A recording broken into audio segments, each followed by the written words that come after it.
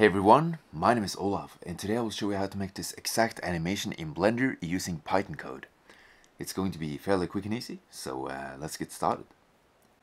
Okay, so let's start off by switching from blend render to cycles render for better shading, and then click X to delete the default cube.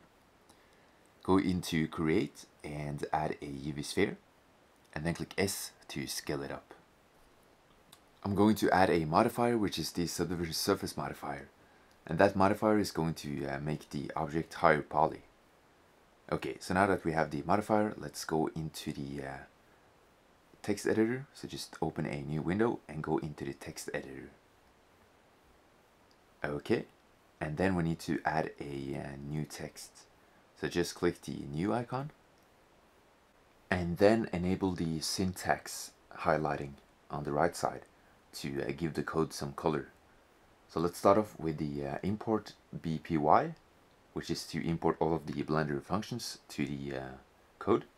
And since this is a keyframe tutorial, let's just write positions equals and then all of the coordinates we want the sphere to move in. So just write some random coordinates. The first number is the x-axis, the second number is the y-axis, and then the third number is the z-axis. So I'm going to write about maybe 5 coordinates for the sphere, and then when we run the script, the sphere is going to move to these positions. Okay, so now we have 5 coordinates, so let's add the starting position as well. So just starting position equals 0, 0, 0. So the 0 value on the x, y, and z axis, and the object, it's obviously going to be the sphere. So just write ob equals bpy.data.objects. Let's just increase the size first. And by adding a bracket and then an apostrophe, you can name the sphere so that it moves this object. And then end it with an apostrophe and a bracket. Okay, so now it's time to make a for loop for the keyframes of the positions. This part is not very interesting, so I'm going to speed it up. So just write for position in, and then positions, and then a colon, bpy.context.scene.frame underscore set, and then frame num, ob.location equals position, and then ob.keyframe, and then insert data path location.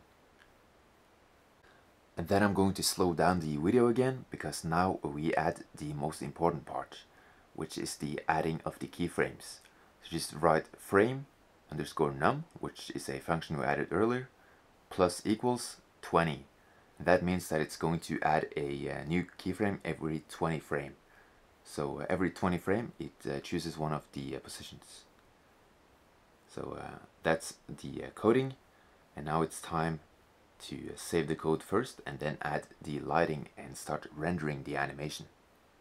When it comes to the saving of the Python script, you can just name it wherever you want and then .py. And let's select the camera, so click numpad 0 to see through the camera, and then right click to select it. Okay, and then click Shift F to use the fly cam, and then move around with W, A, S, and D, just like in a video game. Then just make sure the sphere is within the frame of the camera throughout the whole animation. And now it's time to select the lamp for the lighting. So select it and make it into a sun, change the size to 1, and then click use nodes and increase the strength to about, let's say, 6.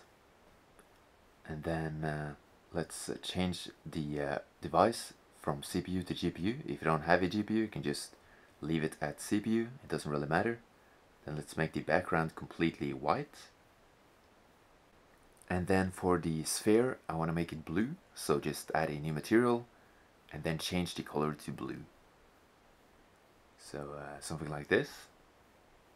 Now, if you move on the timeline, you will see that it looks just like the animation you saw in the beginning, because it is. And then increase the resolution quality to 100%, and change the end frame to 100 because we don't really need that many frames. Change the FPS to 30 and then make sure that the output is an MP4 file.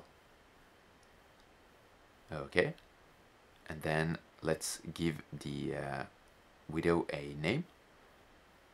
Just name it wherever you want, and you can save it wherever you want on the computer. It's just going to be a basic MP4 file or MPEG-4 file.